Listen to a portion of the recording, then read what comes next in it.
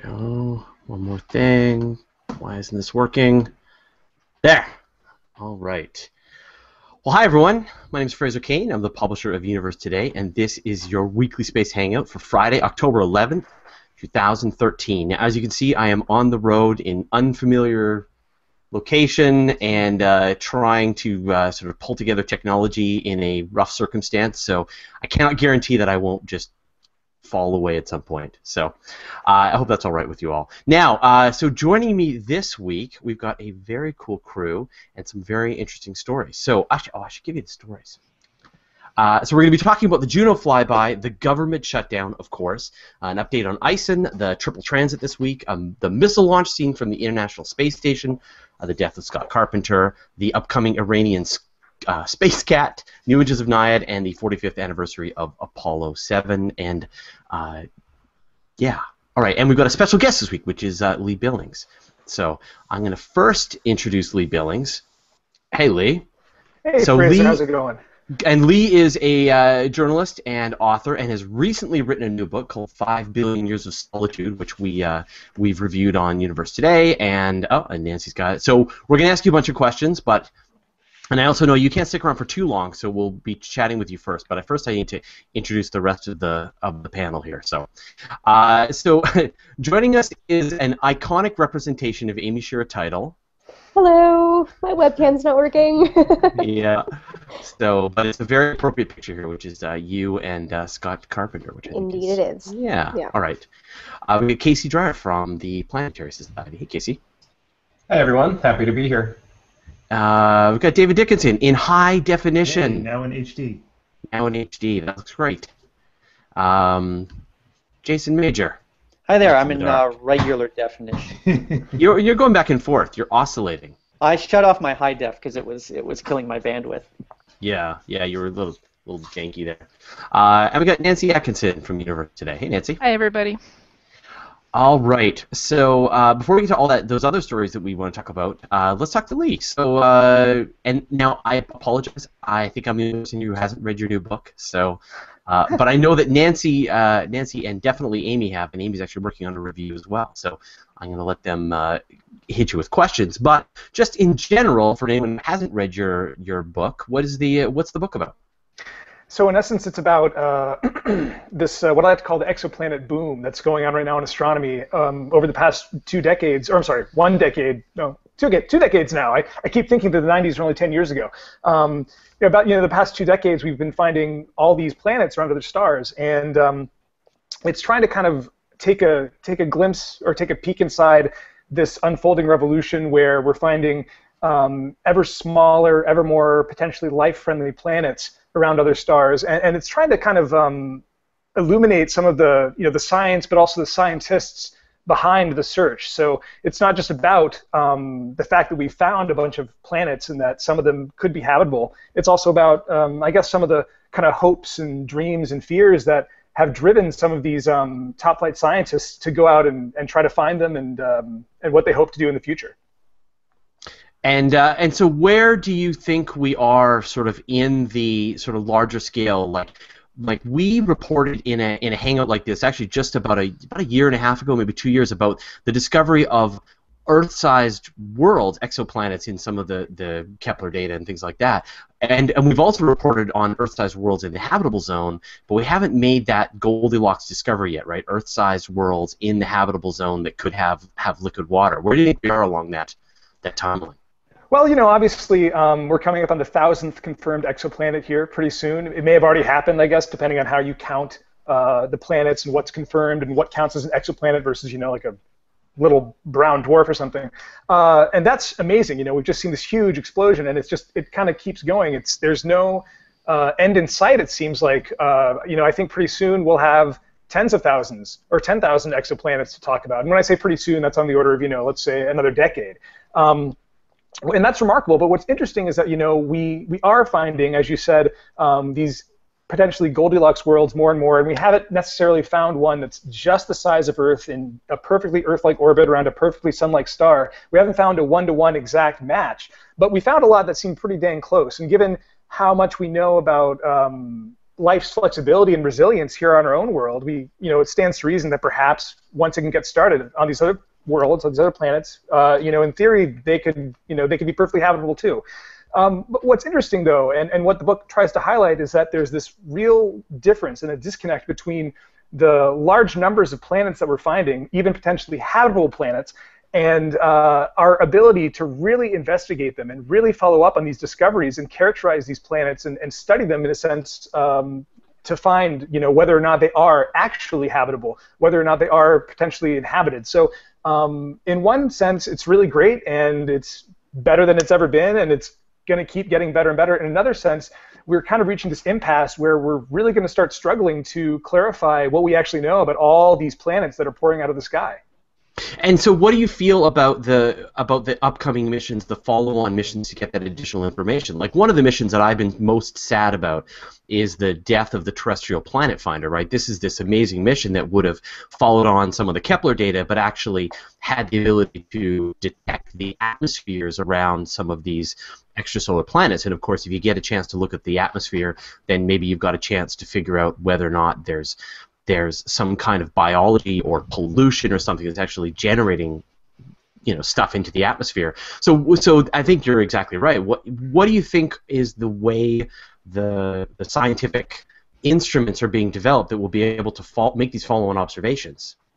I have kind of the unpopular opinion that it actually is TPF, that we need to do TPF via coronagraph or interferometer, or let's at least try to get an occulter up there for James Webb, this beautiful space telescope that's costing billions and billions of dollars, and you're telling me it can't even be a poor man's TPFC, that's a TPF coronagraph. And if you have like one of these occulters, these star shades that you fly on the order of 50,000 or 150,000 kilometers in front of the James Webb Space Telescope, it could do a lot of the things that the TPFs were supposed to do. I think that's what we need to do. Of course, that's not what's presently planned to happen, and not that what's presently planned to happen is bad. You have TESS, the Transiting Exoplanet Survey Satellite, launching in hopefully 2017 from NASA. You have James Webb, which can do some follow-up. You have things like, the ECO mission or the ECHO mission from ESA. You have Plato or Plato. I don't know how to pronounce these things. I only read them instead of saying them all the time. So you have this suite of upcoming instruments, not to mention ground-based stuff, extremely large telescopes, and it's all great. But a lot of the stuff that we're looking at that's kind of in the pipeline already, so to speak, and that will be debuting later this decade or early next, is going to be relying very, very heavily on transits versus direct imaging. So that's great. You can get some information about these planets, get a lot of information about these transiting planets, and even potentially their upper atmospheres, and look at them for biosignatures. Maybe James Webb will be able to look at the upper atmospheres of some promising super-Earths and look for things like water vapor.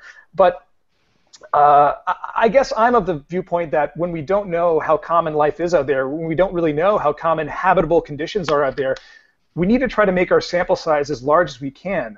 If you're only going to be able to investigate a very small handful, a vanishing fraction of planets around nearby stars solely because they transit, if you don't find anything, you don't really know what that's telling you. If you're only looking at 5 super-Earths with James Webb and looking at their upper atmospheres, and you don't find anything, you don't know what that's telling you. Now, if you look at, let's say, 100 or 1,000 or a few hundred, then all of a sudden you have these statistics you can do, and you're going to learn a lot more. But that's going to require, as far as I can tell, that's going to require building something like a TPF, or at least having some robust direct imaging technique, either on the ground or in space.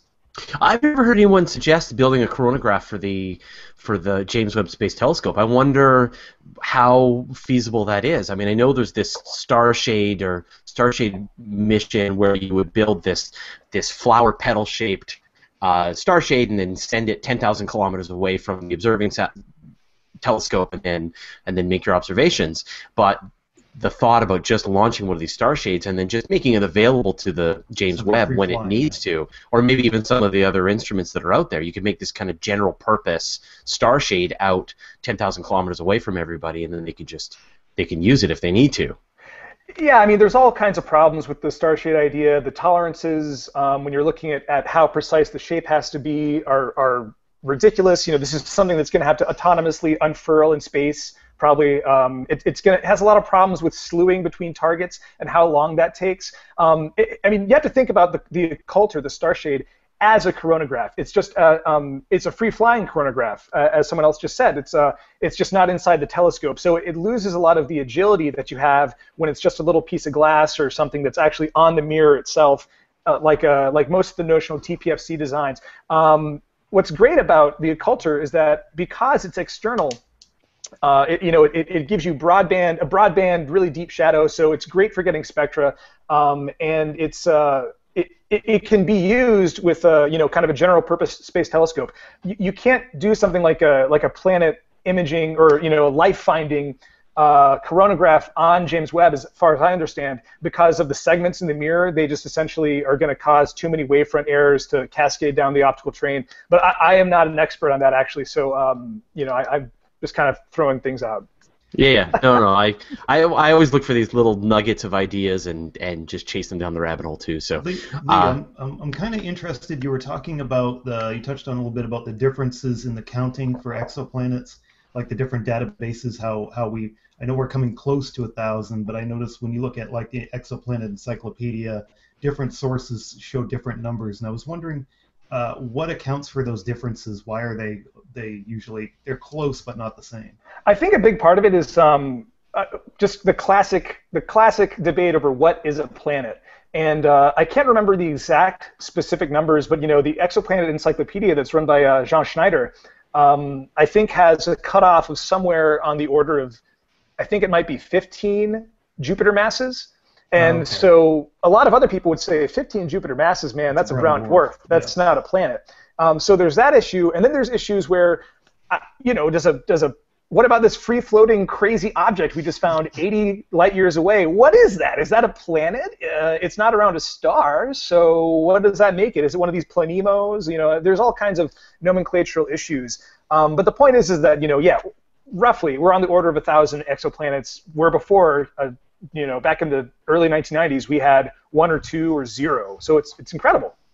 Now, Lee, that's confirmed exoplanets, right? I mean, there's actually a lot more candidates that are sitting in the wings, waiting to have their badges put on and say, you're an exoplanet, you're a planet, move on. You're an exoplanet, move on. So, right. To graduate to that level. So, we're actually on our way to that 10,000th, really, if you think about it. Yeah, it's super exciting, and I think that we can't get too. When I say we, I'm talking about people who are kind of in the space science community, in the astronomy community, just real hardcore geeks, right? You can't get too excited about these huge numbers without also seeing almost like a kind of tragic thing going on here again, which is just this disconnect where we're finding all these planets, oodles and oodles of them, and Kepler alone has just provided us with what are going to be several thousand, it looks like, because what is it, like 90% of the candidates are estimated to be real when you run the numbers. So yeah, it's mind-boggling, but how the heck are we actually going to go out and investigate these planets, particularly ones that are around the nearby stars? It's really it's kind of sad. I hope that I'm not going to be old and gray and in my 70s by the time we finally get around to doing this. Yeah, and you and I talked about this, Lee, earlier this week, and I just posted a Q&A on Universe Today that we did. And the other kind of unknown is how much funding that NASA is going to get to do some of these things. Right. The notion of whether NASA is even the right path to go down, or whether there's other alternate paths using philanthropy, or I don't know if we're going to be able to crowdsource and crowdfund a $5 billion space telescope. But it sure seems like it's going to take a long time if we're going the NASA route. So it's a scary time. And one other thing is, I just want to say that I'm obviously really biased, and this is something that is obviously in our Q&A, Nancy. I'm really biased. I just wrote this whole book about exoplanets, and I'm an exoplanet nut. But at the same time, there's a lot of other worthy, important things and deep questions in astronomy and cosmology and astrophysics that are begging to be answered. We are in this golden age of astronomy and space science, and it's tough that we have to make these kinds of hard decisions. I like to think that maybe the big, ambitious, just general purpose observatory model can move forward, where you can have some kind of Battlestar Galactica style space telescope, the next generation of James Webb, that will be able to kind of satisfy everybody and do everything. But gosh, it's just really hard to see how that's going to happen. So I think we have to make some hard choices. And I really like cosmology. I want to find out what dark energy is. I want to figure out gravitational waves. I want to figure out supermassive black holes and all that stuff. But, the element that is so important to think about is that the NASA way is publicly funded science. And you have to make, I think, appeals to the public. You have to bring your case to the public. And when you're dealing with something like gravitational waves or refining the cosmological constant, I feel like it's a really tough sell versus, oh my gosh, let's go find ET. So, yeah. Yeah. Well, you can imagine that situation if some kind of coronagraph does happen and some like a terrestrial planet finder does get developed, and it actually senses, say, pollution in the atmosphere of another Earth-sized world, like that's motivation to take that science to the next level. I mean, it's only one of the most important scientific questions we could possibly ask, which is just be alone in the universe. That's all. So Plutonium fallout or something like that. Yeah, that we're so close to being able to answer this question. Now we've got the planets. Next up, let's find out whether these planets have life on them. We're so close. Right. Let's do it. Let's go out there and do it. Yeah. Yeah. Now, Amy, you're reading Lee's book. Yeah, I've been trying to figure out how to jump in without giving a visual signal here. Yeah, I know. Normally you're just like this. So. Just start waving my hands wildly in the air. No, but just in terms of talking about how it's really hard to fund these big missions because it's so hard to have anybody who's forward-thinking enough, like a president who would okay a program that's not going to happen within his time in the White House. But and of course these terrestrial planet finder missions and these big exoplanet missions are so long-term. I mean, a couple of things I just kind of wanted to know if anybody has anything to say about is is there a way to sort of not repurpose James Webb, because I think it's got a pretty good purpose, but sort of add something to that to give it this extra capacity? I mean, I don't know enough about the hardware on that one to sort of comment on it, but I feel like there's enough of a motivation to do that. And I was just going to add that, Lee, I think you made the scientists that you interviewed and the stuff that you brought out of those interviews, there's a great motivation for why we should be doing this, and that I can't remember who said it, but something along the lines of that if we find that there's other habitable words, it'll change the way our humanity that we'll look at our own humanity, that it's sort of, we go to the moon to discover the Earth, but it's kind of the same thing, but on a much grander scale, that if we're not the only people out there, then it gives us a whole new way to look at ourselves. And I think that's actually a really compelling reason in itself. But I'm a geek, so, I can't, I don't expect everyone. Nothing wrong with that. I feel like that's the motivation that a lot of people would be able to get behind in terms of, just talking about NASA being publicly funded science. So I'm just sort of, I don't know, does anyone have any thoughts about, adding stuff to James Webb? I'd like to say just two things, and then I'll get out of the way, because I know I've been blah, blah, blah, and just kind of monopolizing real quick. But I'll just say that the occulter idea, the starshade idea, the TPFO idea that we've been talking about in the earlier portion of this broadcast, folks at the Space Telescope Science Institute, Matt Mowden and his associates have run the numbers on this, and according to them, it's going to be on the order of a little upwards of $500 million, $500 million, maybe $700 million to go out and build this thing and kind of add it on to the web, essentially, as this free-flying addition. So, I mean, the trouble is, of course, Webb's super over budget. It's behind schedule. Lord knows what's going to happen if you try to add this piece on. But people are already doing that. They're doing tests at Princeton, and I think they want to get the most out of their buck for James Webb if it's gone this far over budget. I mean, on NASA scale, $500 million is not that much more if you're going to get a whole other aspect of a mission out of it. Preaching to the choir here. No. Yeah, well, NASA is also completely shut down, so I think can really get a sense of its of sort of how much the money issues are right now. Yeah, and just the one other thing I want to say real quick about the notion of our, we went to the moon to discover the Earth is simply that, you talk to these people, the people at the forefront. I mean, and a lot of y'all are obviously at the forefront. And you know way more about this stuff than I do. And I'm sorry I haven't talked to any of you for the book. There's so many people working. It's amazing. It's, again, this golden age. But you talk to the people who are really in depth looking at the questions of planetary habitability and how life started and all these questions. And in particular, when you think about kind of ascending the chain of being, and you think about not just being single-celled organisms, but you think about something more complex, multicellular life, something that could build radio telescopes or rockets and that kind of stuff. you look at all the things that are required or seem to be required, at least here on this planet, for us to be here. And looking at all that and thinking about the notion that we can look out to the nearest 100 stars or nearest 1,000 stars, I'm not really convinced that we're going to find anything to talk to. I don't even know if we're going to find signs of life out there in that bubble of space. Maybe we will, but we don't know. And so I think it's equally powerful to think that we could go out and we could, give it the good college try and look for these signs of life on all these other planets that we suspect exist around nearby stars, and we won't find a blooming thing. And I think that's a pretty incredible answer too. If we're that rare, I think that's it's kind of sad. Yeah, We that want could to have find aliens, but an equally profound effect on our sort of. Yeah, no pressure. We're battling not only It's a win-win, guys. Space, Yeah. we're also battling the downside of time, because not only did we have to trying to find something that's nearby, but also nearby in this exact moment in time that we are. So that's the other trick, maybe it's there, but maybe we're just late or early.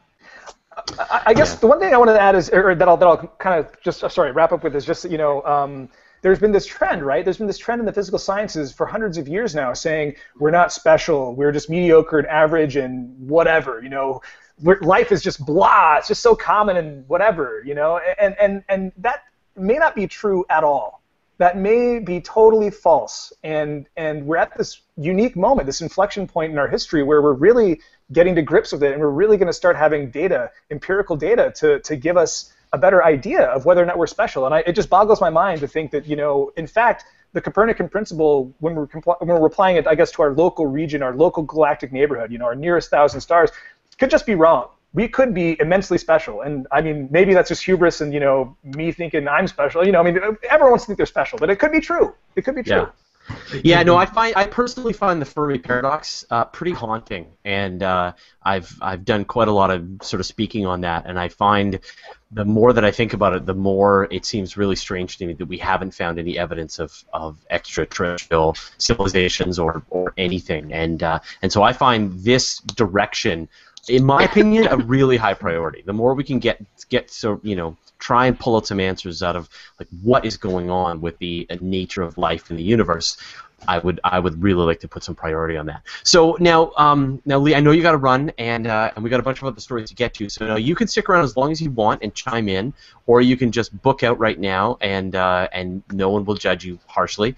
But whichever way you decide to go, let's give that title again of the book. Oh, sure. It's 5 billion years of solitude, and it's out now.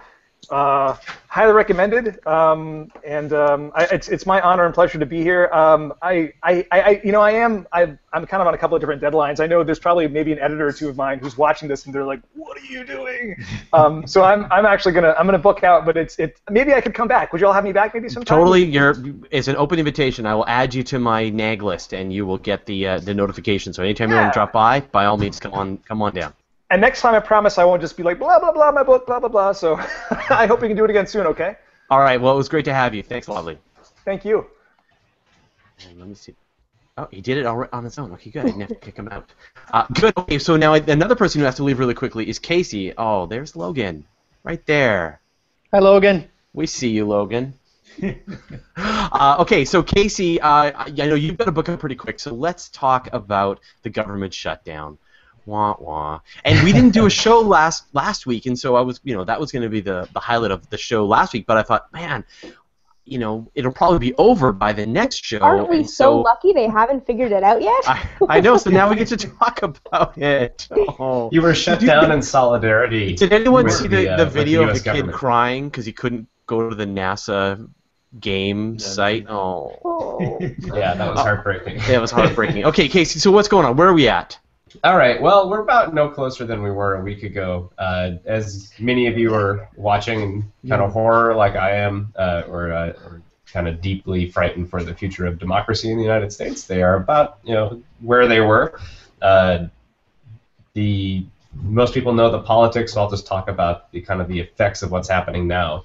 And you can think of it as we're starting to see what I call like the rolling consequences of the shutdown. So. You had all these people who were civil servants of NASA. They were immediately kicked out of work, sent home, to the point where they can't even volunteer their time. They're legally forbidden from doing any work for the government while they're at home. And the intentions of that are good because they don't want to kind of push people to volunteer work for free. But at the same time, it's very frustrating. So, oops, sorry.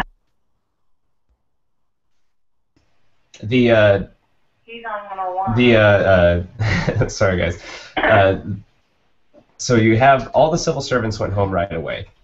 Then at the same time, now you're starting to see subcontractor outfits like the National Radio Observatories and the National Observation other observatories, the solar observatories. They're running out of the chunk of money they had sitting around, and they're starting to lay people off now too.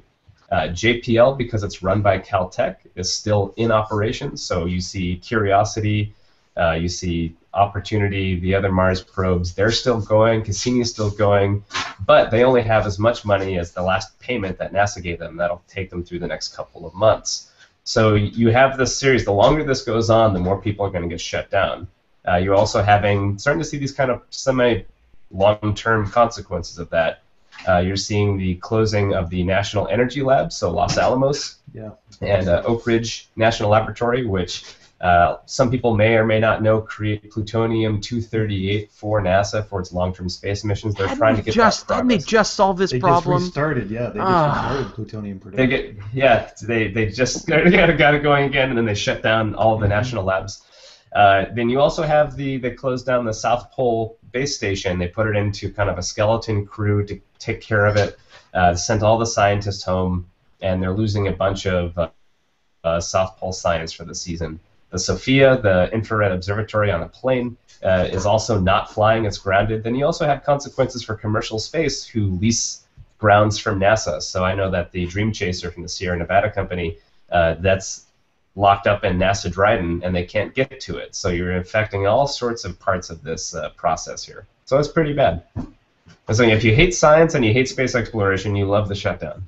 Not to mention all the shutdowns in other departments like the CDC, while different types of foodborne illnesses have been running rampant, and all the national parks, and I mean it's just what a mess. Yeah, it's yes, a mess is a very generous term for it. But I mean, I think that I don't know about any of you, but if I suddenly had to lose my job and wasn't making money, I mean, I don't know how long they can go for. A couple of weeks. Your average person can only go for a couple of weeks, and then they go and get a new job. So, I mean, and if you're a rocket scientist working at NASA, there's not a lot of other places where you can go and get a job that's in that exact field.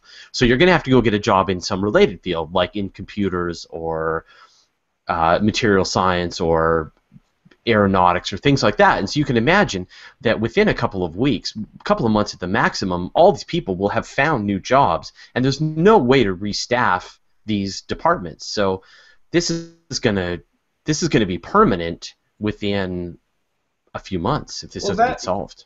Yeah, and I mean, in a way you think of it, what does this tell young people who are growing up right now? Do you want to work for NASA and get kicked out of your job periodically and unpredictably and not get paid? It's sending a really bad sign to the future people who are making these decisions now, or as you said, will have to find new jobs. We've been hearing reports about scientists signing up for unemployment because they're not getting paid right now. They may get money back, but who knows when that will be.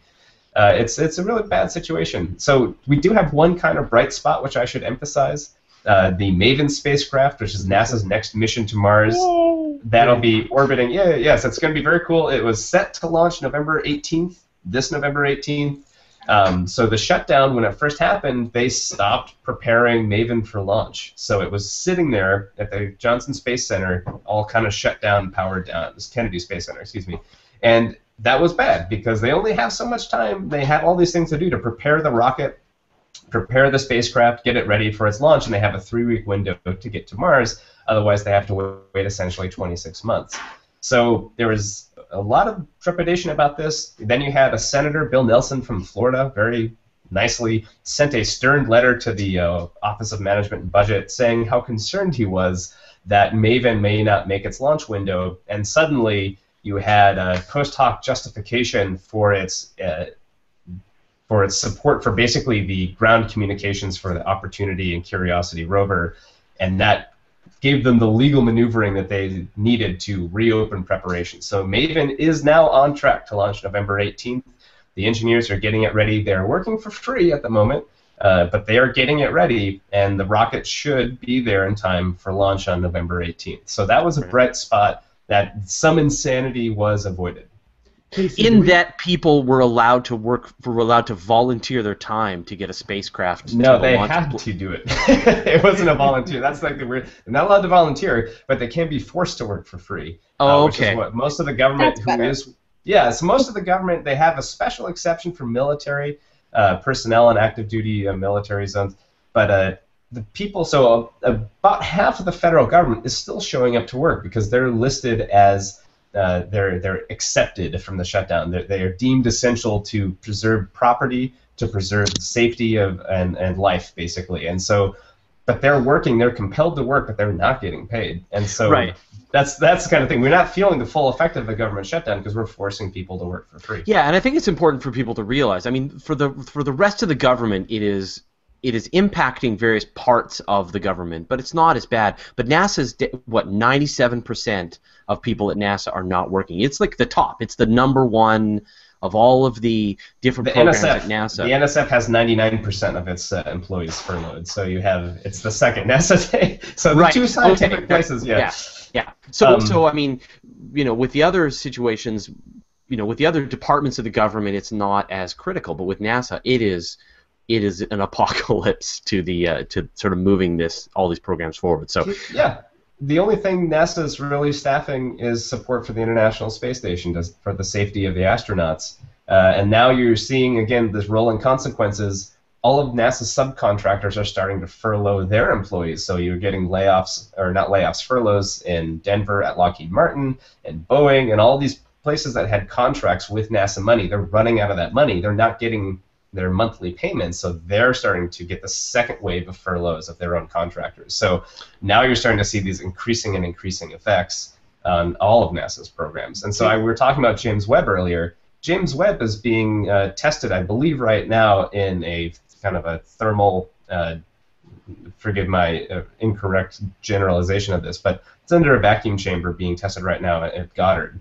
And they're tests to prepare and to test the instruments that are not happening right now. They're not shipping instruments to Goddard. Wow. The JWST, parts of it are moving forward, but other parts are not. And as we talked about earlier, it's hugely over budget, and the timeline is incredibly tight. Any slips in the James Webb Space Telescope's budget can literally mean tens, if not hundreds of millions of dollars of added costs. So that is all this kind of big storm, and we don't even know how bad it is because NASA can't even think about how bad it is because those people who are supposed to think about how bad it is can't work or volunteer their time for that. How long have shutdowns happened in the past? I know there was one that happened I think back in the 90s, right? 21 days, I think, was a record in 95. Yep. Yeah. I looked. So where are we at now? We're 10 days, 15 hours. Let's talk about the fact, in addition to NASA being forced to waste tons of money by keeping these massive programs sort of on the line, that Congress is still getting paid. They're not being held hostage like the rest of the country. They're deemed essential. And this is what really bugs me about this. I feel like if you're going to shut the government down while these bureaucrats figure out get over their little petty arguments about healthcare, which everyone should have, go Canada. They should also not be paid. They should also be feeling the consequences that the rest of the country is feeling. So there's this website, CongressStillGetsPaid.com, where you can actually watch how much money they're making rise as the counter counts up how long the shutdown's been going on. It's really depressing. I believe there's also a website that encourages you to drunk dial Congress and just harass them a little bit. That's awesome. So check There's another out. website that sends a message to Congress, but I can't repeat it on the air. Oh, that's one with a certain finger sticking up at the end of every message. Casey, do you know if other launches out of the Cape are affected by this? Are they I know the Air Force is launching a GPS sat, but I haven't been able to find information if I was thinking NASA still controls the range, and if NASA's not working. Well, Cape Canaveral, they have a bunch of Air Force launch sites from Cape Canaveral, and that's actually where SpaceX and even the Atlas V's, they tend to launch out of the Air Force launch points. NASA controls the 2 launch pads that used to belong to the shuttle, and they've been trying to lease those, but nothing's launching off them at the moment. So SpaceX should be unaffected by this. That one should go, and Yeah. And the Air Force too has actually been accepted because of the national security excuse, and so they can keep basically launching and going. And a lot of the defense space industry is essentially unaffected by the shutdown. So Maven was the only one on jeopardy, but it's going now. So yes, yep, cool. That was the big one. And then you have things like Laddie and the Juno flyby, because those are considered preserving the property. They allowed the engineers and the trajectory analysis and the communications to go with those, so it can go into orbit around the moon. They were already in motion anyway. They had launched before the shutdown, so that would have been silly. Yep. Yeah. It's been a massive waste of money. More so than so much wasted money in this figuring out the financial mess. It's like this isn't the best idea that's happening right now or something. It's like they haven't really thought this through very much. And that's kind of where we're stuck. There you go. That's what I look like right now. Well, I look forward to, I know you got to run, Casey, and we got to get on some of the stories. I look forward to maybe next week you telling us how it all ended and how things are going to get back going. Yeah, we'll be optimistic, and we'll see how it's going. And if I can plug one thing before I go, because I've been down about the whole politics thing, I'm going through and preparing. There's a new series of Cosmos coming out next year. So Planetary Society, we're doing an online rewatch of the original series. So I'll be writing up episode recaps, analysis, getting scientists to talk about it, and encouraging people to get together with a drink and some friends and watch Cosmos with a Cosmopolitan or another drink. And so I'll be watching it every Sunday. I'll be writing up every Monday. That'll be going on for the next 3 months. So I posted a link here. You can find that on planetary.org, and maybe we can do something more fun and think about all right. I'm going to reveal an idea that I've been kicking around for a couple of years now, which is doing a riff track of Cosmos. So, get a bunch of astrophotographers, get some astrophysicists, cosmologists, whatever, and as Cosmos is going on, do a riff track of it, but update the science. So not be snarky, but like where Carl Sagan says we have no idea what this is. Like he talks about quasars, and at that point he's not really sure what a quasar is. Yeah. But there's some really interesting science that's been done. You can update that information. So I think that would be kind of neat.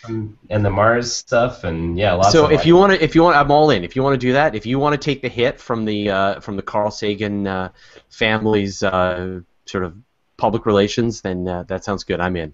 All right, I'll write you. Yeah, that sounds great. Okay, well, let's move on. So, Casey, you can run if you need to, but let's move on. Thank you, everybody. Have a great rest of your week, and let's not be shut down next week. All right, happy stories. We'll hope for that. Okay.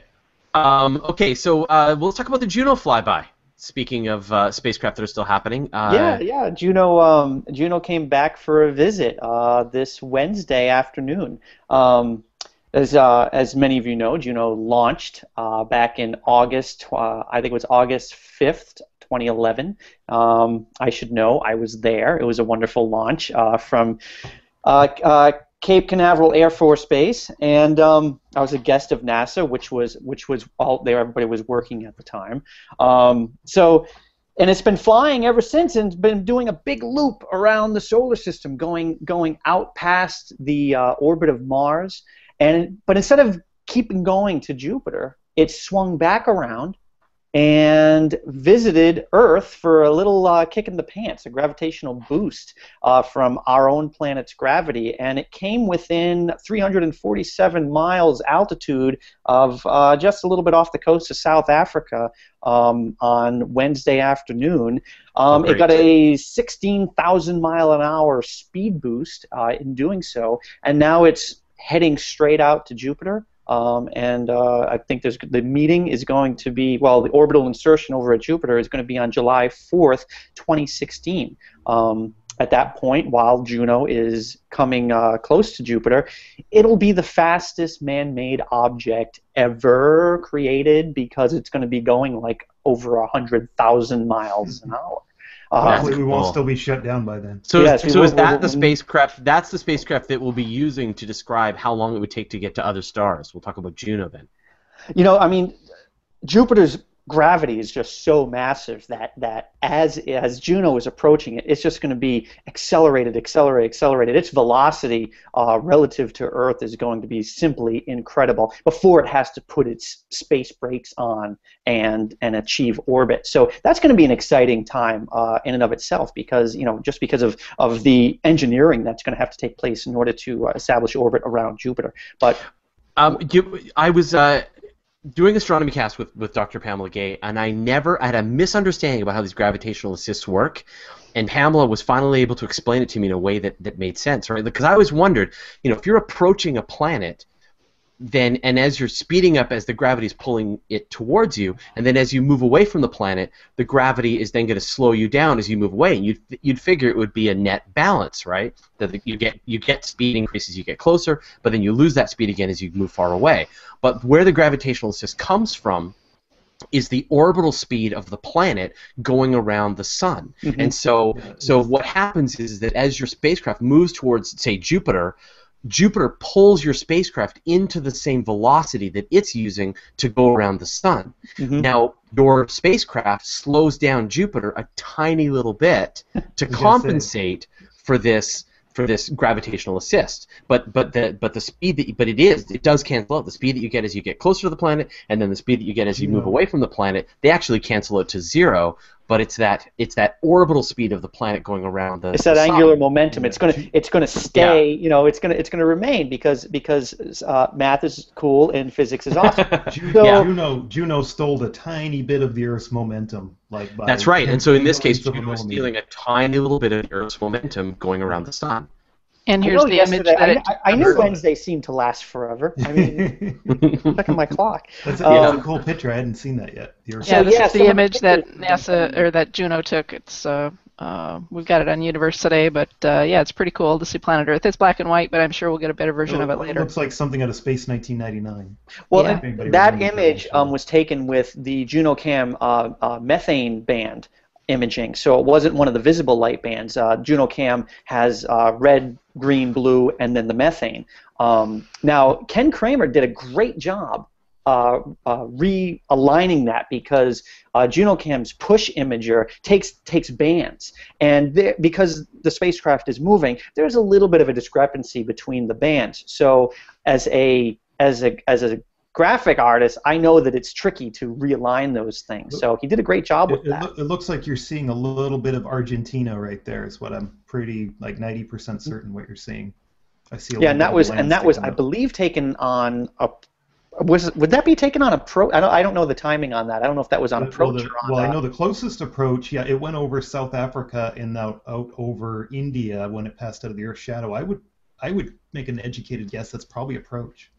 Now, keep in mind, Juno passed Earth at an altitude of 347 miles. So that's not that much farther up than the space station. Did they ever figure out the anomaly after it passed? It went into safe mode. Has that ever been resolved? I think the safe mode. Yes, it was resolved. I think the safe mode was due to some. There was a battery drain. It was in the Earth's shadow. Yeah.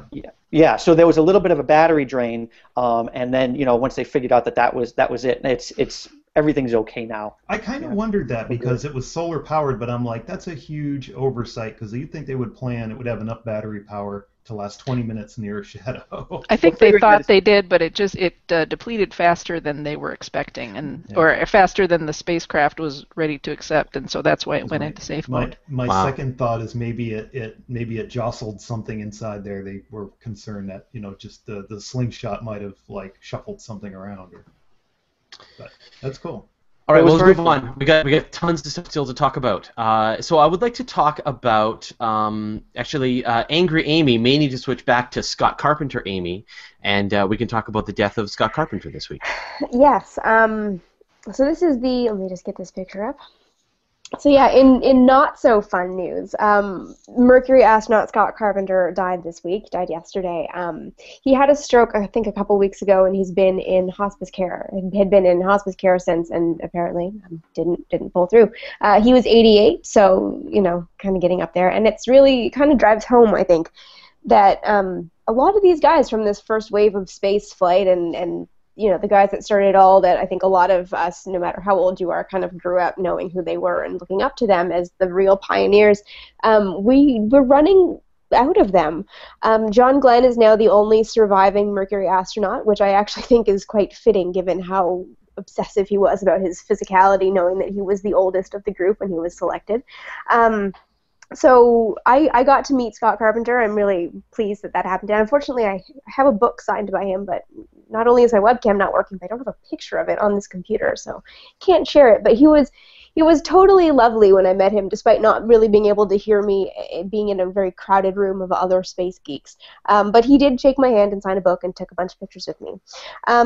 So unfortunately, and I'm working on a blog post about this, but I just haven't, this happened yesterday, so I haven't had a chance to finish it yet. Scott Carpenter kind of has the infamous flight of Aurora 7. This is the flight on which he missed his retrofire time by only a few seconds, but it was enough that he actually landed 250 miles away from his intended splashdown point. The time of the ionization blackout was longer and different than everyone had planned, and they thought he was dead for a while, and then they couldn't find him because he was so far away.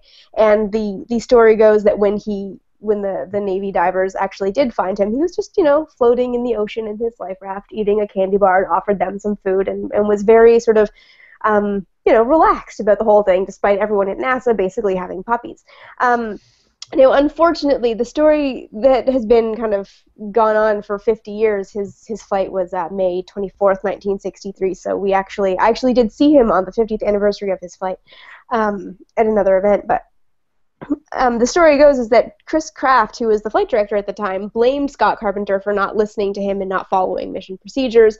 And it's been this massive sort of, the story has always been that Scott Carpenter was the one that couldn't get it right, and that's why he never flew again, and it was this whole big thing. And it's really sort of, I think that's really quite unfair to him and now to his memory to say that it was all his fault, because really the underlying problem is that NASA didn't know how to fly in space yet, and there was still this really big fight for control between mission control and the astronauts. One had all the information on the ground and the power to bring them home at a moment's notice, because the Mercury spacecraft didn't exactly allow the pilot to have too much control. Whereas the astronaut was the one inside the machine, and they were fighter pilots, and they knew how to deal with strange situations in the air. So I think that sort of non-agreement of roles really came back to bite NASA in the butt a little bit on that mission. But the memory that everyone has of Scott Carpenter is messing up the flight, when really it was just a packed science flight, and he fell behind schedule, and he survived, and he did everything that he could, and he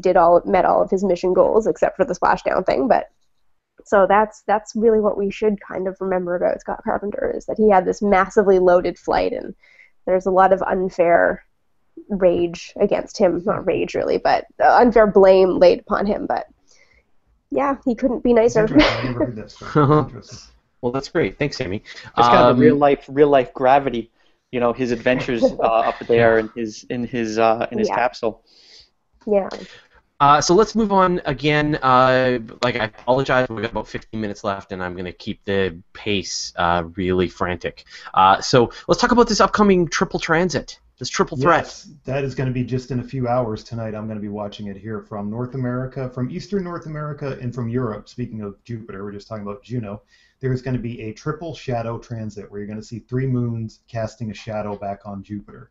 Seeing a shadow transit isn't all that uncommon, and you see doubles there a couple times a year, but a triple is fairly rare. From 1981 to 2040, there are only 31 triple shadow transits that are actually going to happen.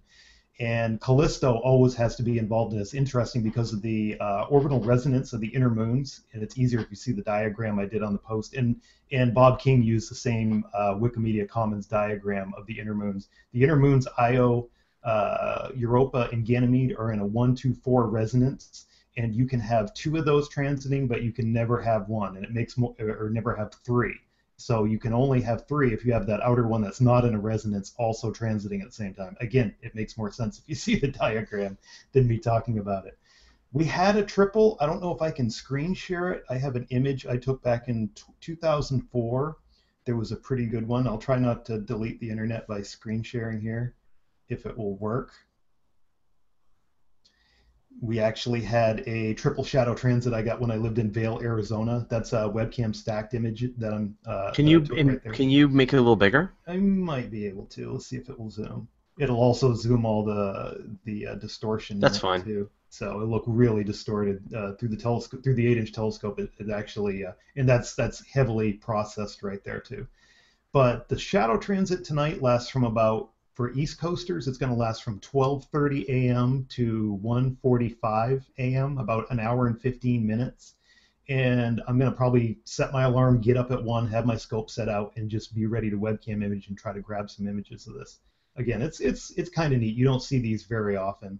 And Callisto just started a season of transits. It's the only moon that doesn't always transit, because its orbit it's far enough out and its orbit is tilted just enough that, except for when you get those ring plane crossings, I'm moving my hands now and you can't see it, but when it gets those ring plane crossings, they're twice every orbit around the sun for Jupiter, which orbits about 11 odd years or so. So we're entering into one of those seasons right now where Callisto is transiting, so triple shadow transits are possible. And Jupiter rises locally about midnight right now, so it's going to be low to the east, about 20 degrees above the horizon for East Coasters. Over in the UK, they're going to get the whole thing, so that's going to be kind of cool to see. And we're clear tonight here, too, so I'm definitely going to try to image it. God, I'm wondering if we want to live stream it. And I can't make this image any bigger, but it's here's the same graphic. One of the. That's the same one of the. Yeah. So it's kind of cool to see that you can actually see how you'd end up with that transit just by watching this little animated thing. Yeah. I can't stop watching it. It took me a while to figure out, because again they're on 124 resonances, but they're not timed synchronized like a clock, so they transit in front from as seen from the Earth. And Jupiter's reaching quadrature tonight too, so the shadows are cast off to the side anyway. Yeah. But and of course that's not real time there. Shadow transit, right? You're not going to see the 3 moons in front of the planet, but you are going to see 3 shadows. Yeah, the shadows, when it's at quadrature, they're being cast off to the side, kind of like the image I just showed, where the bodies of the moons themselves, at quadrature, they're off to the side. And this was actually, when they're timing shadow transits, how they first figured out a rough estimate of the speed of light back in the 17th century. When they were watching shadow transits, they noticed at different points in the orbit of Jupiter, shadow transits were occurring a few minutes off what they predicted. And it was Ole Romer back in the 17th century, a Danish astronomer, that correctly figured out the reason shadow transits, the timing was off, is because the distance to Jupiter, the Earth, was changing. And he calculated the speed of light within about 90% of the actual value by using just that one observation. So that's pretty incredible for the 17th century that they even figured that out. All right, let's move on. Not that this isn't fascinating, and I would love to see it with my own eyeballs. So let's this crazy picture of this missile launch seen from the International Space Station.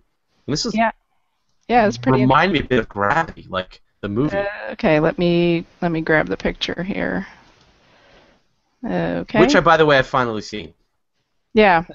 Okay. So this came out yesterday. And with the government shutdown, we don't know exactly what the astronauts on board the International Space Station are doing right now. But they were all several of them tweeted about this interesting picture, and Mike Hopkins and Luca Parpentano both took pictures of this kind of weird cloud that they saw in space, and they both mentioned that they thought it was a rocket launch of some type, and said that this cloud that it left behind was pretty amazing. I tried to look on various places. I knew it wasn't a NASA launch because of the government shutdown, but I was looking on my various spots that I look for launches and couldn't find anything. So I got in touch with Bob Christie at the Zarya.info website, who usually knows, launches and everything. So I got in touch with him, and he said that there was a missile launch from Kazakhstan yesterday, and it was a intercontinental ballistic missile test, and that's probably what it was. And it's just kind of unique how it made that cloud in space. And one thing Bob mentioned is that because of the timing of when the rocket was launched, the view from the International Space Station would have been with kind of a low sun angle, and the sun would have been kind of shining over the shoulders of the photographers on the ISS, and so that would allow for this kind of a striking image against the dark background with no glare from the sun. Did they know to watch for that, or were they given advance No, warning, or they just they according to what they tweeted, they were completely surprised because Wow. Mike Hopkins said something was launched into space today. Not sure what it was, but it left this cloud. And let's see. There was an ICBM launch out of near La Palma in the Atlantic that a few photographers caught about a month or so ago too. Conspiracy theorists, go! Oh yeah, I think sure. they're getting rid of their inventory. There's been a lot of ICBM launch. Vandenberg's done a bunch of ICBM tests lately. And when the Syrian crisis was ratcheting up, I think it was the Israelis did a test, or it was the U.S. Navy did a test of the Mediterranean at the same time. So interesting. I'm sure we can find some. We all know that was the disintegration of a UFO, as it was. Or a comet. Yeah, I haven't checked the comment section yet, but I'm sure there'll be some interesting things there. Yeah, I'm sure it's like a comet that had been unseen that is hiding Planet X. Anyway, let's move on to the actual comet that people are going to be conspiracy theorizing about, and that's Comet Ison. The update on Comet Ison. There was an interesting update. Some encouraging news came out of the 45th DPS meeting in Denver a few days ago that Ison may in fact survive perihelion. There was a study out of astronomers out of the Lowell Observatory. They did a few studies using a numerical analysis of previous comets and sun-grazing comets. Now, Ison isn't technically a Krunt sun grazer, but has a lot of the same characteristics. It's going to be passing 1.1 million kilometers from the surface of the sun. It's going to be subjected to 5,000 degree Fahrenheit temperatures. I don't know what that is in Celsius, but it's really hot.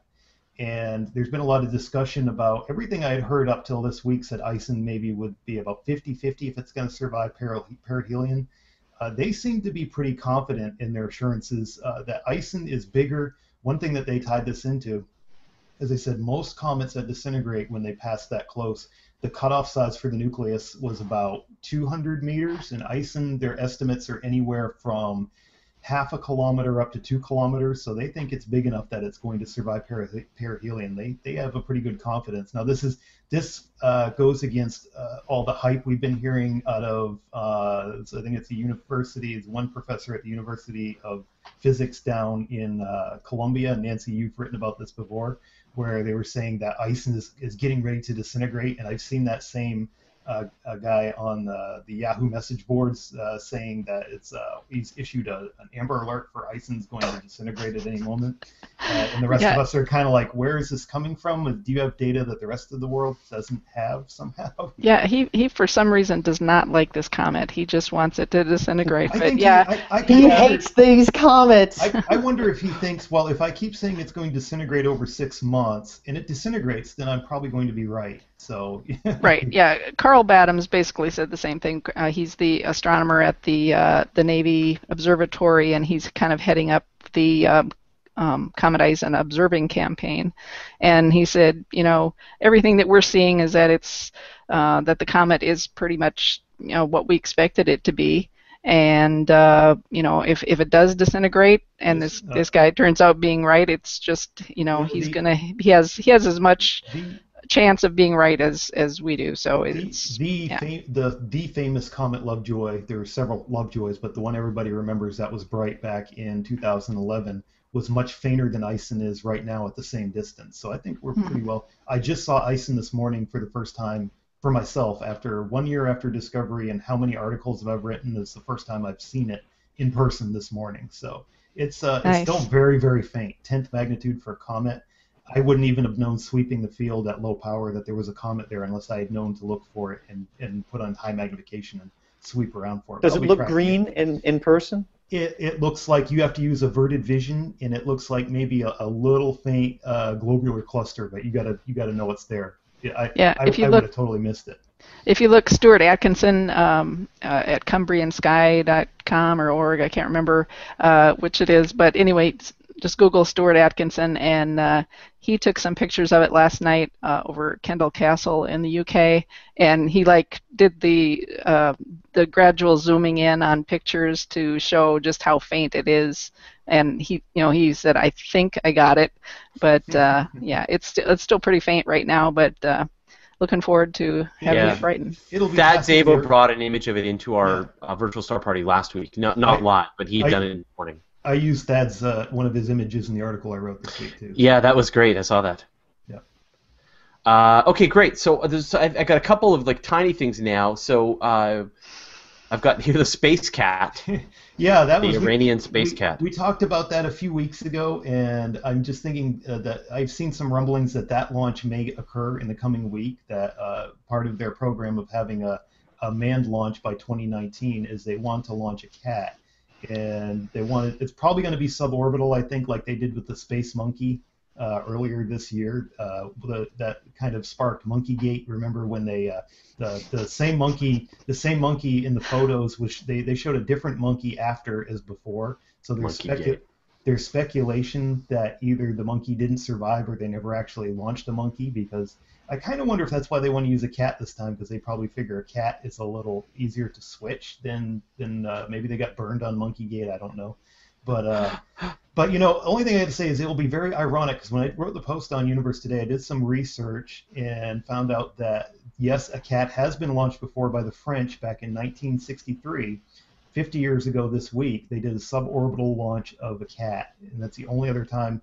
So if they launch on October 18th, October 18th may become Space Cat Day. And then I think the last thing, and Amy, I know you mentioned this, is the 45th anniversary of Apollo 7. Yeah, there's my favorite picture of the launch that I just put on Twitter too. Apollo 7 launched today in 1968. It was the first manned Apollo flight, the first flight after the fire, of course. And it was the first flight of the Apollo Block 2 spacecraft, the one that ended up being the workhorse for the whole Apollo Skylab and Apollo Soyuz test programs. So yeah, kind of a big mission. One of the unsung heroes of the whole Apollo program, I'd say. So go team. I'll be posting some pictures of those guys over the next few days to commemorate the mission. So before we let everyone go, then, Amy, you've got a new gig going on. I do. I have a new home. Vintage Space is now at Popular Science. They just launched a blog network, and I am there. So you can go find me there, or still on my website, because my whole archive is there. So. But they take away the comments. But I noticed you guys have comments on the blog. We get to set if we want comments or not. So be good, people, because if the trolls come out in full force, I won't do it. But I'm happy to have discussion on my articles. So yeah I'm gonna leave comments on and still try to get a hang of the system they have. But that's very brave of you. Yeah, I might. Its comments have been okay on my own site because it's not as big and public, and people just rail me out on Google Plus instead of on my blog. But we'll see what happens on a bigger platform. So we all know how scary the internet can be. I know. But I know, they did a bunch of them, right? You, Rebecca Watson's got a blog, and there's a bunch of people there, so it's a big crowd. Yeah.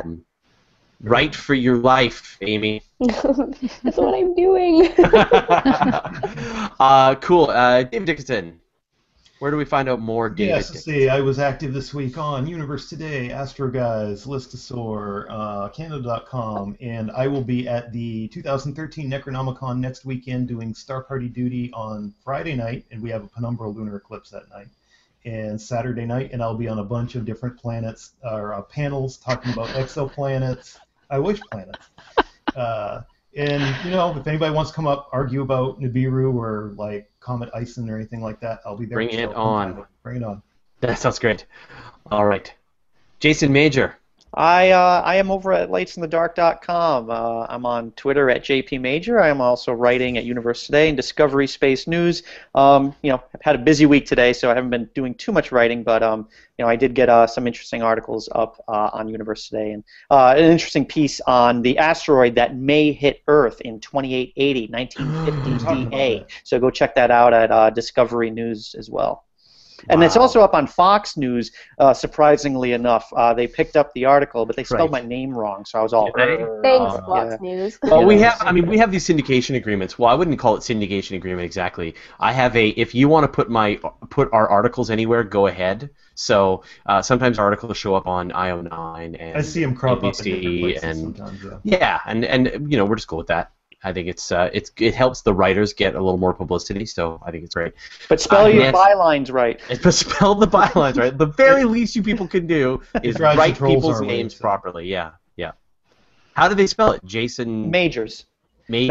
No, I've been getting That's that pretty since good, I- though. and I'm oversensitive to that because I've been getting that since I was a little kid. You know, it was Jason Majors, and my teachers. Is that the $5 million man? Yeah, Yeah, Lee Majors. Jason Yeah. Majors. They figured There we it's the same go. thing. Nancy Atkinson, where do we find more? Universe Today every day, and Nancy_A at Twitter. And just a reminder to everybody, it's International Observe the Moon Night tomorrow night, Look the at it. 12th, Saturday Look at night. it. So look at the moon. I'm pretty sure their website is up. I don't think it's a NASA site. So go check out their site and see if there's any Observe the Moon Night events close to you.